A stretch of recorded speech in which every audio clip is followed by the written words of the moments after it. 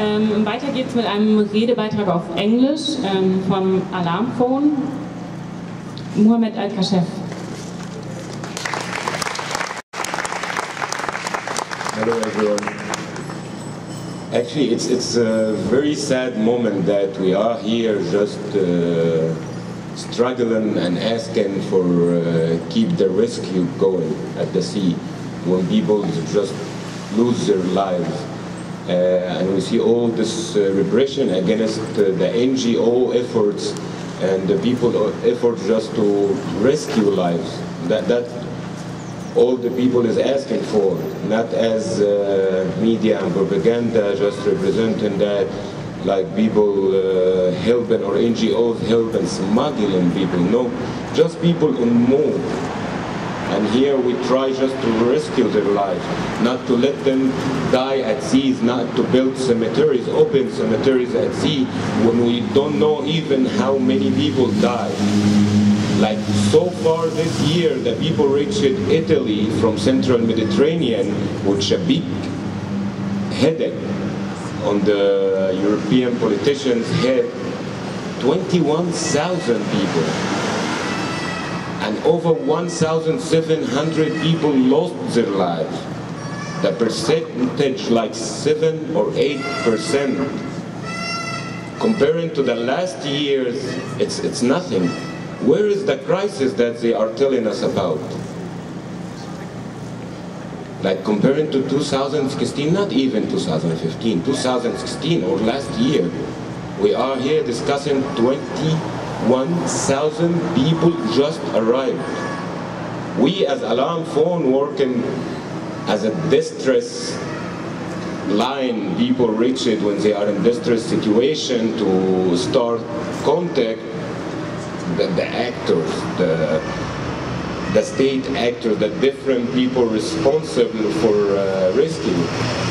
Actually, recently also because of this repression against NGO vessels at sea, we face difficulties. Like when we call like Italian MRCC, they withdrew the responsibility to Maltese and nowadays to Libyans.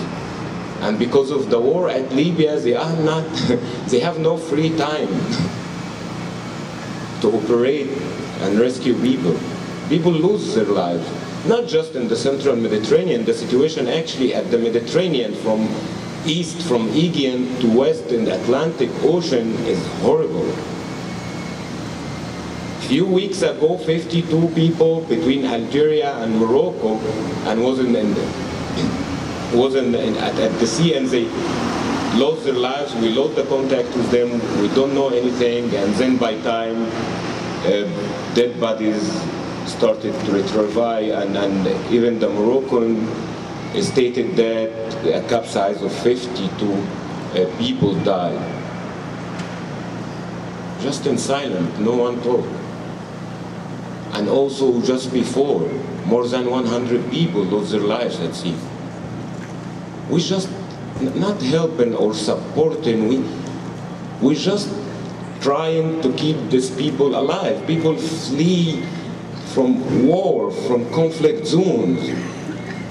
They are looking just for normal life, safe life. No one will take a decision consciously to leave home, to leave family, to forget everything about their memories, their friends, and just start a new life. And then we claim that they are economical migrants. They are just escaping from difficult financial situation. No, sorry. I see people in my country, they can suffer the poverty and the economical situation, and they don't flee, not because of the border security, but because of that.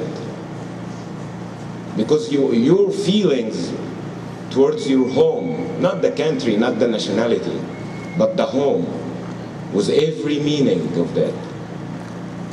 Actually, we have numbers, we have figures, we do a lot of cases, but I started to hate just to represent people as numbers, as figures. They are human beings and deserve to live a life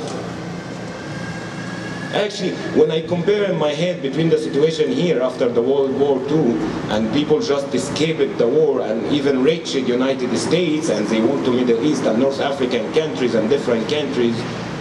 So, what's the difference? The human being, since the beginning of history that we know, moving around and mobilizing. So what's the problem now? We are talking about which crisis? The new people are coming to here affecting in our society, in our economical situation. They will take my bite. No, sorry. That's not true. That's so selfishness. Thanks.